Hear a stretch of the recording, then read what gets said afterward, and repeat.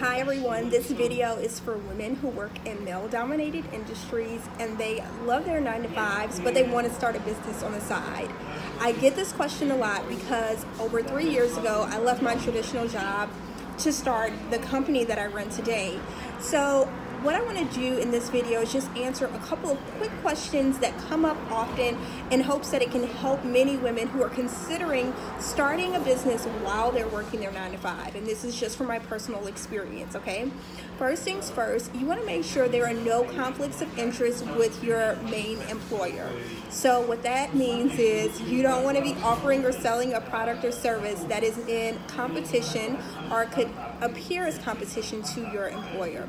So that should be pretty easy for you to figure out. If you have any questions about it, just ask folks around you or, refer to your employee manual because oftentimes they'll spell it out. The next thing is you need to have a plan.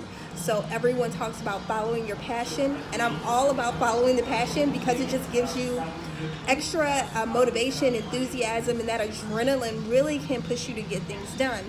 But passion alone doesn't make a business successful. So with that, write out a plan. Your plan does not have to be perfect starting off, okay?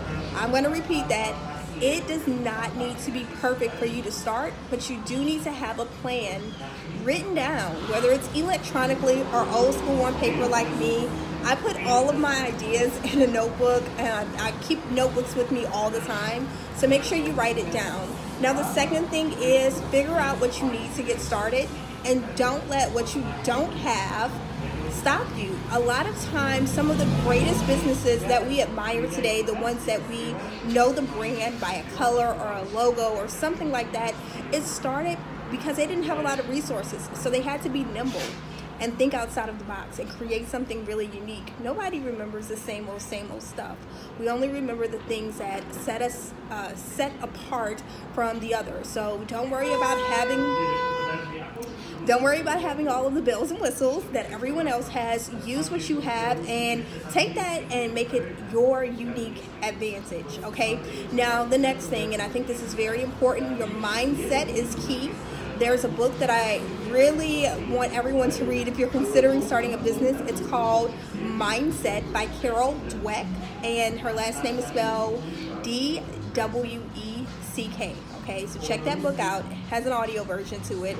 And then with that, you want to surround yourself with people who can support you.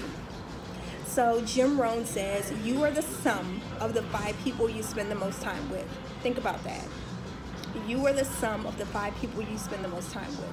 So think about who you're spending your time with as you're considering starting a new chapter in your life, starting a business, and working a 9-to-5. Now, there's lots more from that, but these are just some things to consider right out of the gate.